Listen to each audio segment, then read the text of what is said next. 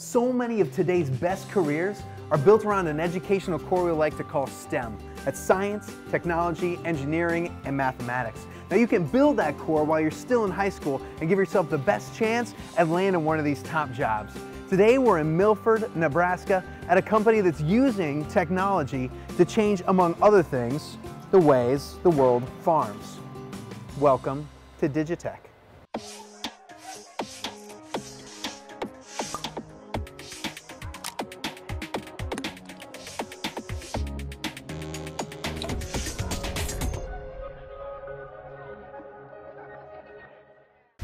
Well, I am rocking the smock here on the manufacturing floor at Digitec with the president, Dan Pickerel. Dan, tell us what Digitec's all about. Okay. Well, Digitec is an electronics research and development company, which means we take products from concept to manufacturing to actually creating a product that we can ship. Nice. Yes. There you go. So tell us about the kind of products you're doing. We manufacture products that are mainly used in irrigation for large irrigation systems all over the world. They're used as productivity tools to help the owners make best use of their time. Okay. Wow. How'd you get into this? I have probably started from an interest I had as a hobby in electronics, and I used to tear things apart, look at them and say, what is it? How does it come apart? And how can I make it better? And that's what I've used in the concept of everything we manufacture here. Wow, and Dan built this company from the ground up, and in order to do that, you used a lot of classes that you had in high school, is that right? I had a lot of classes in high school, which would have been the electronics. There was a basic electronics course, a trade electronics course, and then chemistry, physics, all of those, math especially, was a big thing. Wow, and so a lot of times you talk about Digitec, the people who work here, not just scientists, but also artists as well. When I look at hiring people, what I look for is the engineering aspect of it, that they understand what the electronics is. Sure. But I use an example of handing you a canvas, oil paint and brushes and say, okay, you have all the tools to be an artist, but can you be an artist?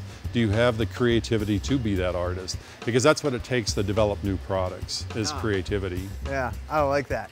So what type of people work here? Like, what's their biggest characteristic? We share a lot of in the engineering side.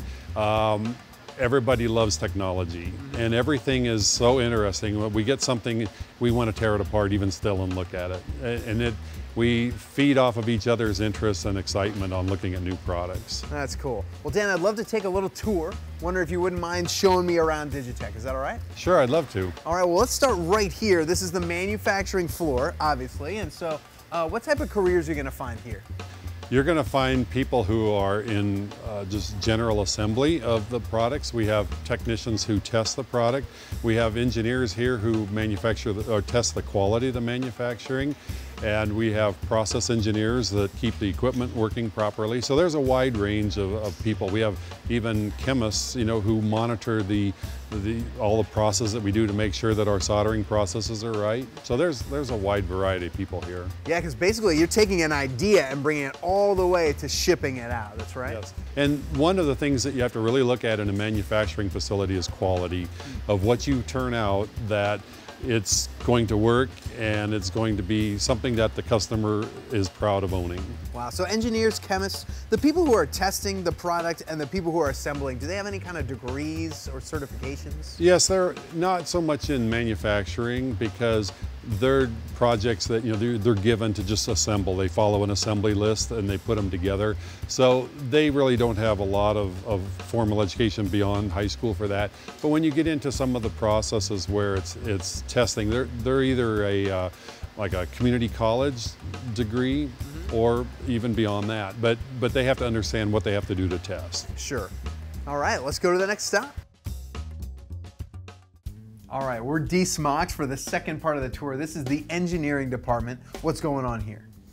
This is where we create a lot of the products that we come up with from its conception to an actual product. Okay. And where we're standing here right now is where we actually test the final products out to make sure that they're working properly and that all of our designs that we did are correct. So what is an engineer's job specifically? Like, how would you define it in a sentence? First of all, it's creating something and understanding what you're creating. Okay. Because that's what makes the product. Yeah, that makes sense. And so you have different types of engineers working here?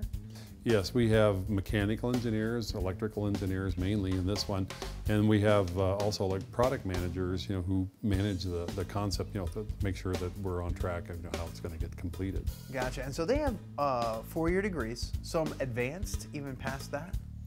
I'd say most of them are 4-year degrees. Okay. And now, what's the brain of an engineer like? Like, what does it take to have an engineering mindset? You have to have an interest in what you're doing. The interest in electronics is something that, I think if you talk to everybody here, they're going to say the same story. I did this as a kid, I loved it, and now I have a job that I do the same thing that I did as a kid. And, and we can create some really interesting projects. That's right. You can pay your parents back for all the stuff you broke. That's right, yes. All right, we got one more stop on the tour. Let's do it. Okay. All right, Dan, tell us where we are for our last stop. Okay, this is what's called the compliance lab.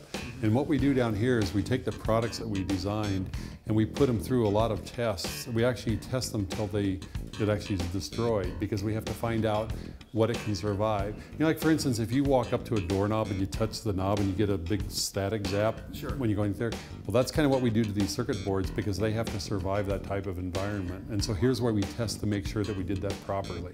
Nice. And that they can survive to make a reliable product for the customers. Well, that sounds like a lot of fun. You get down here and just like take out some stress. Well, it's kind of a fun thing to watch it, but it's also a bad thing to blow up your circuit board you just built. But that's part of compliance, because we have to make sure that they're properly operating. Wow, so what kind of degrees are working in this department? These would be electrical engineering degrees mainly, yes. So engineers who focus more on like pulling stuff apart, figuring out why it failed. They like to destroy things. Nice.